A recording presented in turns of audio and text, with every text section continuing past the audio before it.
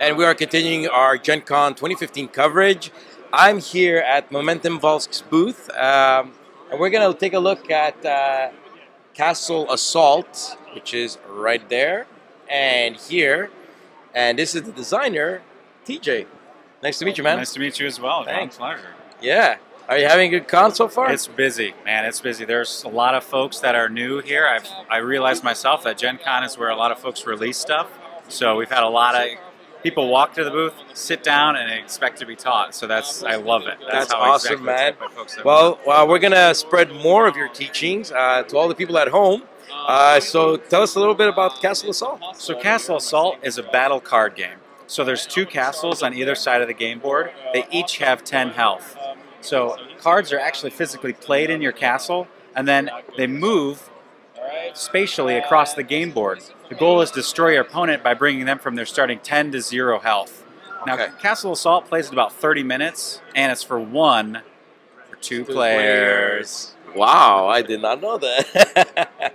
Very cool. I see here some of the turn phases. Yeah. You want to give us a little quick overview of how all the phases are played out? Sure, we kind of helpfully print that here. And so the first thing you do is roll momentum. That is a meter here that swings back and forth through the turns of battle and tides of war.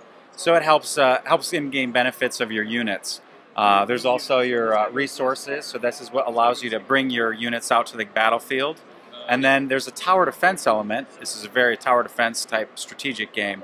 So tower defense, they kind of march forward, and then when they land like that next to each other, they would physically do battle. Battle is very straightforward in that it's attack minus armor is damage. That's it. No dice rolls, no magic, no trickiness. It's 5 minus 0. So in this case, this person would take 3 damage. Yep, this guy's toast, and actually this guy's toast. So, and then the open phase. So here's an action where you can place. That's the time you place more resources.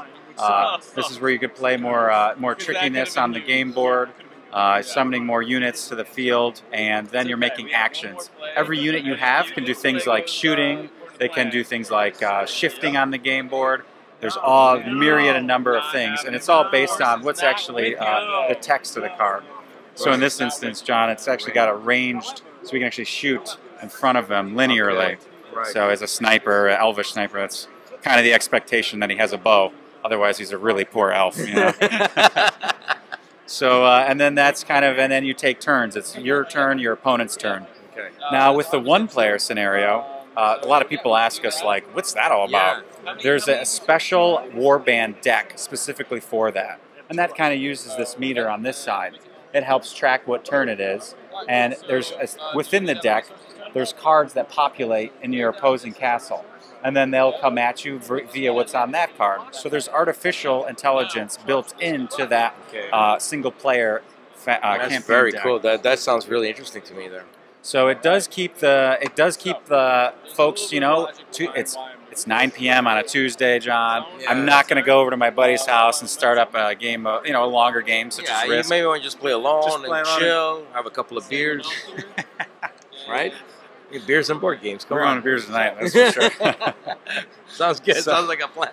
So that's kind of the nutshell of Castle Assault. Okay, cool. Yeah, we've been in development for about 3 years. We've got 6 warbands here with the initial expansion, which are MSRPing for $60. It's going to be in distribution. I expect to have it in our local stores approximately October. Right.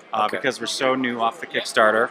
We've had great help with the distribution folks here at Gen Con, so I think they've had 2 people that are going to pick it up for us. Oh, that's awesome. Cool. Really exciting, actually. Very cool. And we have expansions going. We have 22 faction. Wow, that's awesome. Variants out there, so we're going to start producing this. All right, well, we'll definitely keep an eye out for this game, and hopefully we get some review copies. Not right now. This is, you said, straight off. The Gen Con God interrupts me again. You hear that guy? I'm going to assault his office. That's what I'm going to do. I saw his butt dress. Yeah. What's going on? Just going to take a little Jeopardy. It's done. Oh, look at that. Okay. As I was saying, these copies are straight off from China, you said, right? Right off the airplane, actually. That's awesome. So once we get some the copies and we get those to our backers, John, and the you're going to be retailers. expecting a few at your door, whether you want it or not. Well, there you go. We're gonna get a couple of reviews just for you guys. All right. Hey, thanks a lot, Pleasure. man. Thanks for Nice stopping meeting by. you.